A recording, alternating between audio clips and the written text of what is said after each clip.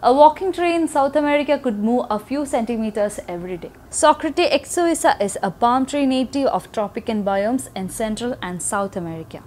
Up to 25 meters tall, the walking palm tree is pollinated by beetles, and its seeds and seedlings are a food source for many animals living in the ecosystem. Usually found in west areas, and walking palm stands in a slight rooted and strategically regrounds. As the soil erodes, the tree grows new, a long root, and that find a new and more soil ground, sometime up to 20 meters. The whole process of trees relocation can take a couple of years. The root also regrow with a changing environment. For example, if another tree fell in the young walking palm, the palm would regrow its root to reposition its trunk away from the debris.